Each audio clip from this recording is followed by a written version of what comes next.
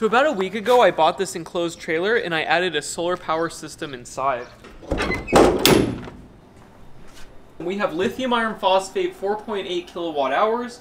We have an inverter charger or all-in-one system with an AC charger and transfer switch. Then we have 2 wires that come down from the solar array. And then we have 3 conductors that feed into this small panel. And this panel feeds into this surge strip, light, and USB charger. And this panel is designed for use with split phase output, but this only outputs single phase. So what I did is I connected the 2 bus bars, so we only have single phase output, but for all of these. And the battery we're using is 4 Battleborns in series. I was planning on using a big battery pack, but it started leaking electrolyte on me. And this is a high vibrational environment, so I only want batteries that I can trust.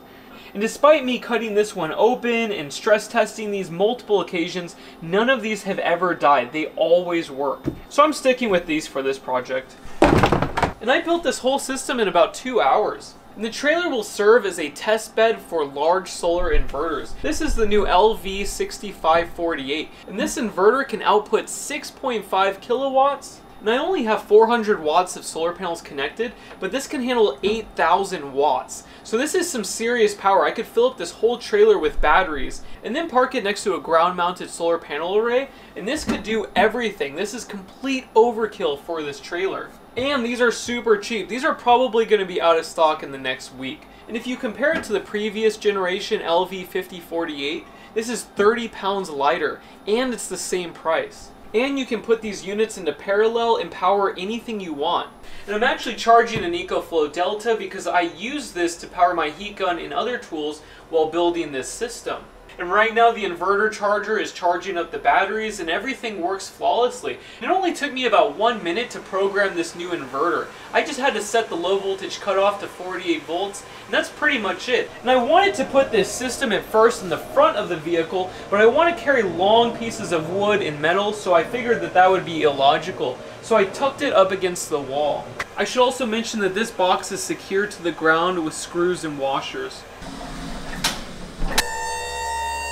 And I mounted these solar panels onto 2 steel beams that I connected to the crossbars of the roof. And the cables of the solar panels are run through a cable entry gland, and I use the Turnabond tape to seal the hole. And I could add another solar panel, but I'm using it for testing. In a few months I'll add another solar panel and we'll have 600 watts instead of 400. And that's pretty much it. I'm going to have a blueprint on my website with a picture in high definition so you can follow along and build this if you want. And for the future, we're going to swap out this inverter with other inverters to test them long term. And the plan is to add an air conditioner to this system and then run it when it's 120 degrees outside. I'm also going to add a ground mount array that I can plug into this trailer, and then when I want to use this trailer to move things or whatever, I can unplug it real quick and then hit the road.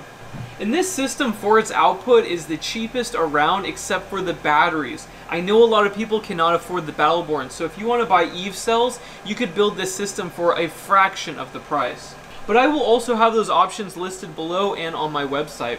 So thank you so much for watching, and I hope you guys liked the video, and I will talk to you soon. Bye.